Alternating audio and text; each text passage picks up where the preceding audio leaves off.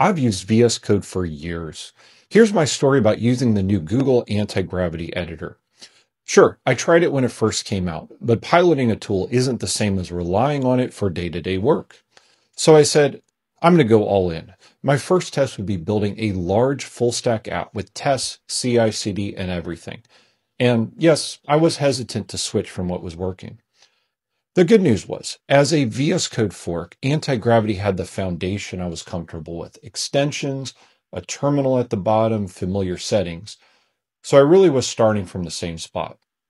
So far, the agent view in Antigravity has been the most impressive to me. It just works. I don't have to carefully craft the context to solve every problem. Antigravity navigates through the codebase effectively and searches for documentation if it needs to.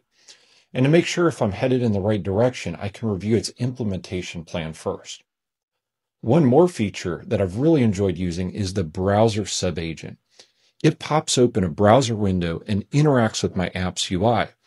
I'm used to AI agents running unit tests on back-end code and fixing issues, and now having this ability on the front end too is a big time saver.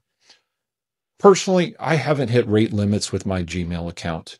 With that said, I've been mindful of selecting the right mode, planning versus fast, and how much thinking I need the model to do. So what's the verdict after using Antigravity on a real project? The real test for me is that I genuinely miss using it if I switch back.